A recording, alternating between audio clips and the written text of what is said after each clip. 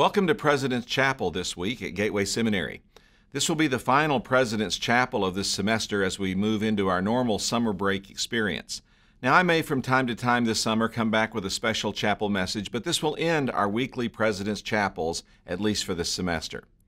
Please find your Bibles and turn with me to Philippians chapter 3, where in just a moment I'm going to read a passage of Scripture that will be the foundation for today's message. Now, because we work in a theological environment, most of us have heard the word sanctification and may even know what it means. The word sanctification most literally means to make holy, and it's the theological term for what we often describe as Christian growth or Christian maturity.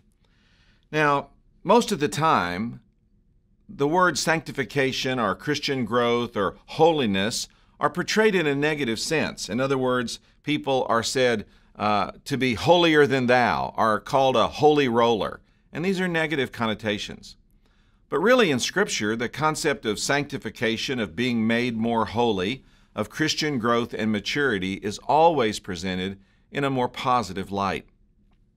It may also be surprising to you today that in the context of a theological seminary that by the nature of the entity attracts mature Christians as leaders and maturing Christians as students, it may surprise you that I would choose to speak on sanctification or Christian growth in this context. But here's the reality. No one of us is a mature Christian. Every one of us instead hopes to be a maturing Christian. And so no matter how long you've been following the Lord, no matter how deep the depth of your devotion, no matter how much knowledge you've gained over the years about Him and your relationship with Him, every single one of us needs to continue to be growing in our relationship with Jesus Christ and changing along the way to become more like Him. So today, in the context of our seminary community, where we are maturing Christians, but not yet mature Christians, and in this context where holiness in our culture is sometimes perceived in a negative light, let's talk about what it means to be sanctified, to grow in our relationship with Jesus Christ, and to be continually maturing and developing in that relationship. Paul described his experience of sanctification in Philippians chapter 3, and we break into his thoughts starting in verse 10.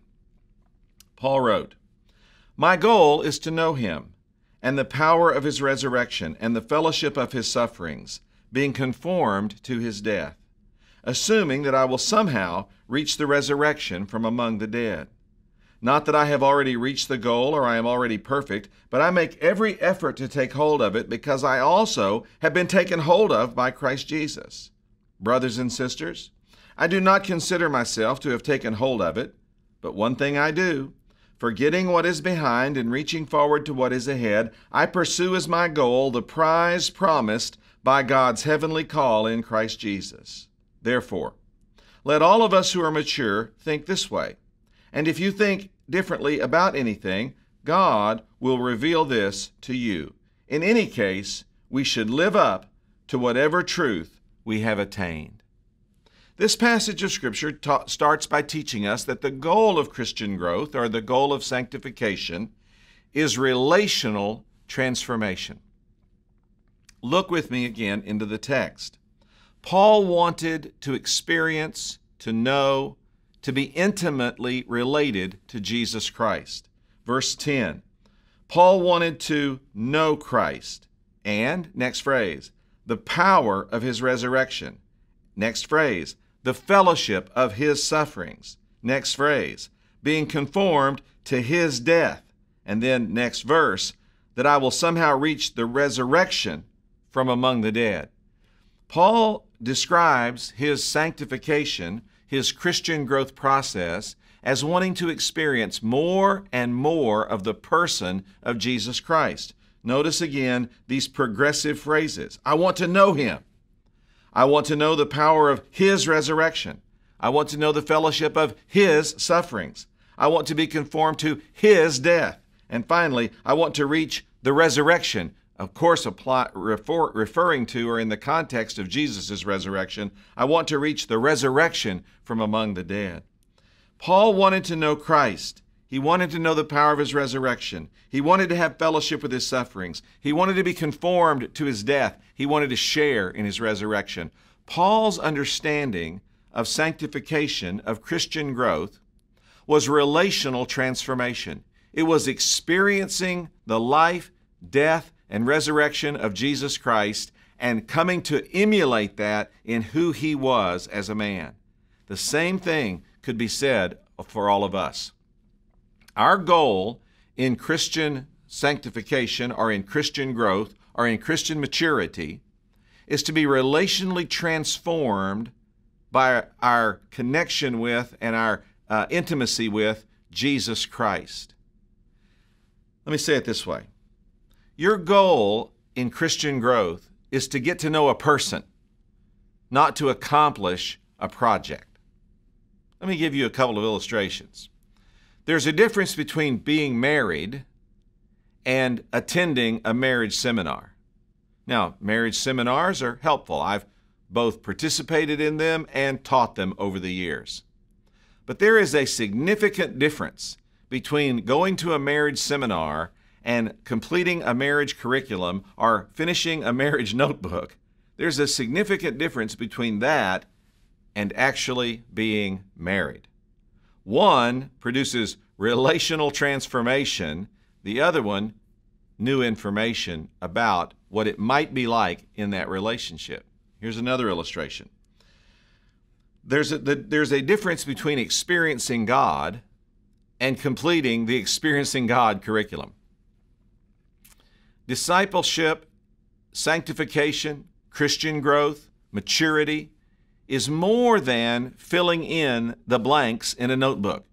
It's actually experiencing what the notebook is trying to guide you to experience. So, Christian growth, Christian sanctification, Christian maturity is about relational transformation. It's about knowing Jesus Christ intimately and reshaping our lives to emulate who He is, what He does, how He lived, even how He died, and ultimately how He was resurrected. It's like being married, not going to a marriage seminar. It's experiencing God, not filling in the notebook blanks in the Experiencing God curriculum. Now, practically speaking, what does this mean? Well, it means that you're experiencing Jesus and being transformed by Him when you experience His power. We do this in several ways. Perhaps the most direct is through prayer. We pray, and we see the transformative power of those prayers in our lives and the results of the prayers in the lives of others, and we stand back and marvel at the observance of the power of God at work through us, in us, and around us in answer to prayer. We also experience Jesus' power when we attempt to do things that we cannot accomplish in our own strength. Perhaps the most common one of these is sharing the gospel with another person in such a way that it's transformative in their lives and they come to place faith in Jesus. I've led a number of people to faith in Jesus over the years, and every single time I've marveled at the moment, not in my glibness or in my evangelistic training or in my capacity to communicate the gospel. No, I've marveled that in my stumbling attempts to communicate the gospel, somehow regeneration takes place in the life of the hearer, all by God's work, God's power, and I experience that when I share the gospel. So we are transformed and made more like Jesus when we experience this power. We also, in this passage, Paul talked about sharing in sufferings and sharing in death and giving up ourselves for the good of others. So we also are transformed when we sacrifice willingly for Jesus. Sacrifice willingly.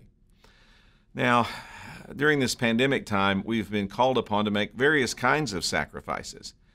And some of them we've all made grudgingly and with grumbling.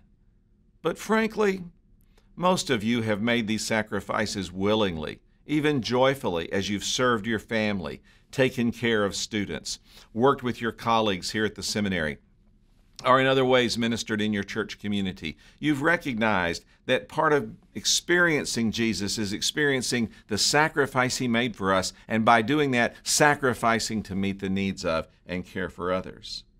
Another way is dying to self and to self-interest. Paul wrote about sharing in the death of Jesus, and we certainly cannot share in his death in the same way that his death accomplished these fantastic things for all of humanity, but nevertheless, we can share in his death in that we die to ourselves, die to self-interest, die to everything that was in it for us, and die to everything about us that doesn't serve other people. This happens in some very practical ways. As you know, for many years I was the chaplain for the San Francisco Giants.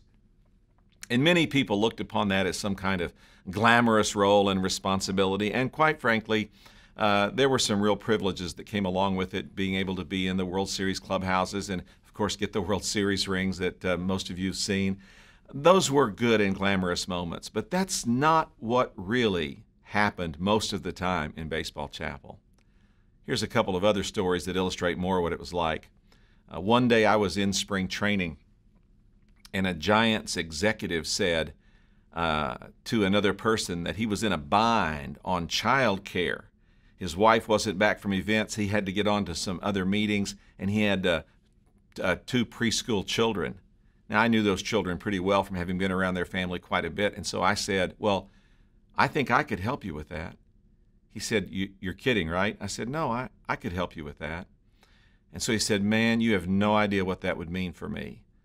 And so that afternoon, I became a preschool child care provider. And for a couple of hours, made sure that this family had what they needed to keep doing their jobs and keep their functions. And in my role as chaplain, I found myself caring for preschool children. Another day, I was in the ballpark, also during spring training, when a Giants executive said to me, hey, listen, I've got to go to a game out in Surprise, Arizona, about a 30, 45-minute drive. He said, could you drive me? I said, sure, I guess I could do that. He said, we need to pick up another person along the way. It was Felipe Alou, who was the recently retired manager, now a consultant for the Giants. I said, okay, sure. So I got in the car and I drove this executive and I picked up this Felipe Alou, and they sat together and talked the entire time as if I weren't even in the car. Drove them to the ballpark, got them there, we got in, they sat together, talked for 3 hours, evaluating players, doing their job, working on things. I just sort of sat there and watched a spring training game, and then when it was over, drove them back. And I wondered later, was that really the best use of my afternoon? But then I was reminded, I signed on to serve the San Francisco Giants. I didn't sign up for the glory moments or the glamour moments. I signed up to serve. And if in the moment what was most needed by the leadership of the ball club was that kind of service, then that's the kind of service I needed to provide. And so I've always sort of laughed a bit when people have said, oh, it must have been awesome to be with the Giants, you know, and they think only of the glamour moments. And I think about the times I was a driver and a child care provider and a host of other times I could tell you story after story after story where Ann and I found ourselves doing very menial things to meet the needs of people in the ball club or in the organization. And through that process, demonstrating that we were there not to get out of it something for ourselves, but we were there to sacrifice ourselves for the good of others. And in that process of sacrifice, quite frankly, discovering a deep satisfaction in what it meant to really share in the life of Jesus Christ, where we set aside our own interest and instead magnify the needs and interests of others. So, this first part of the message teaches us that Christian sanctification or Christian growth or maturity is really about relational transformation. It's about you getting more intimately acquainted with Jesus Christ and letting Him affect you, how you live, how you think, how you act. It's sharing in who He is. It's like being married, not like going to a marriage seminar. It's like experiencing God, not just filling in the blanks in a notebook about experiencing God.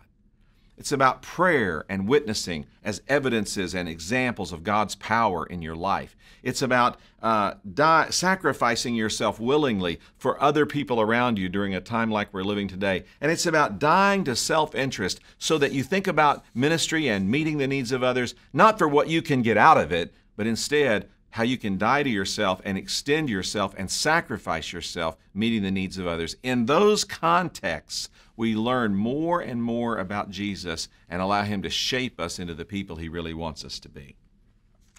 Now, a second big idea in the text is this: the process of Christian growth is demanding. Let's look back into the text. In verses 12 and 13, Paul wrote that he did not consider himself a fully mature Christian. He said, not that I've already reached the goal, or not that I've already taken hold, not that I've already achieved or reached what I ultimately need to become, not that I've already taken hold of, or not that I've already been made perfect. He said, instead, I make every effort. I strive, I reach forward, I pursue as my goal. When you look at the language of verses 12, 13, and 14, you see that Paul is underscoring this process of Christian growth is demanding. I haven't achieved everything I should. I haven't taken hold of everything that's been put before me. In fact, I instead find myself striving, pressing, pushing forward, trying to get there. And so the process of Christian growth is not passive, it's active. And the process of sanctification is not painless, it can be painful. It's not relaxing, it's striving. It's trying to move forward and become more and more like Jesus Christ. So the application of this is clear. You are not yet a fully mature Christian. If Paul wasn't, you certainly aren't, and I certainly am not. We have to avoid the arrogance of thinking, well, I've arrived. I'm a seminary professor. I'm a seminary administrator. I have a job at a seminary where they recognize me for my spiritual success and my spiritual growth. Why, I've arrived. No, you haven't. And if you think you have, then you have stumbled into pride and you are far from growing in Christ in that area. You also have to avoid the indifference of thinking, yeah, I know I haven't arrived, but frankly, I have grown enough. I may not be all the way there yet, but I'm far enough along I can just coast from here on in. Well, that's not the language Paul uses. He says you have to keep striving. You have to keep pressing forward. You have to keep taking hold of. You have to keep pursuing. All of this active language speaks to us about resisting the temptation to think that we've arrived and resisting the temptation to think that we've grown enough, and instead stay focused on moving forward in our relationship with Jesus. Your Christian growth requires continued effort. Now, I think that there's a good analogy or a good pattern for this in the growth, for example, of the human body. I have multiple grandchildren, and one of the joys of watching them in their early years is seeing how rapidly they develop and grow. From just birth up to age 4, 5, 6 years old, we've watched these children grow these last few years, and they are growing so rapidly and changing so much, and that's going to continue for each one of them up until their teen years. So let's say first 15, 17 years of a person's life, they are growing rapidly and changing significantly. But most of us hit a place, late teens, early 20s, where physically we stop growing. We stop changing. We stop getting bigger and better and stronger. In fact, let's just be really honest. Most of us kind of peaked back then, and well, physically, we've kind of been going downhill ever since. That's hard to hear, but it's really the reality. We grow rapidly, and then we kind of settle into a long life period of either stability or even some decline. I see a similar pattern in how people grow spiritually. When people first become Christians, they grow rapidly, especially in the first few months or even the first few years. They're growing, they're changing, they're developing, they're excited. There's a great deal of energy about what they're achieving and what they're experiencing and how they're changing. But for most Christians, you sort of reach a point where you start to plateau or level out. For most of us who work here at the seminary, we reached that point a long time ago. So we can mistakenly believe that that long trajectory of relative stability is not normal, or in some ways should have been prevented. In other words, we mistakenly think that we're supposed to maintain that trajectory of growth from our early Christian years all throughout our lifetime, and frankly, that's just not realistic. Just like it's not realistic for a baby or a child to keep growing like that up into their 60s or 70s. It just isn't going to happen. So I think a better pattern here is to understand that Paul said, you got to keep moving forward. You got to keep pressing forward. You got to keep growing. But don't expect to keep growing and changing at the same rate and pace you did when you first became a Christian. But that doesn't mean you shouldn't still be growing, changing, and being shaped no matter how far along you go in your lifetime. You know, I've now been a Christian for almost 50 years. It's hard for me to imagine saying that I've been a Christian for almost 50 years. And certainly the first few years of my Christian faith were slow growth years in my teen years, but then in my late teen years, in my early 20s, and even up to age 30, I had rapid and remarkable spiritual progress and growth. But over the last 30 years or so, my growth pattern has been a lot steadier. But I hope that it's continued to edge upward as I've continued to grow and learn and change and develop in my relationship with God. So what I want to challenge you to do today is to recognize that your Christian growth, your sanctification is demanding. You're supposed to keep pressing forward, keep moving forward, keep pushing ahead, keep pursuing the goal, as Paul said. But recognize that you're not going to keep growing and changing like you did when you were first a Christian.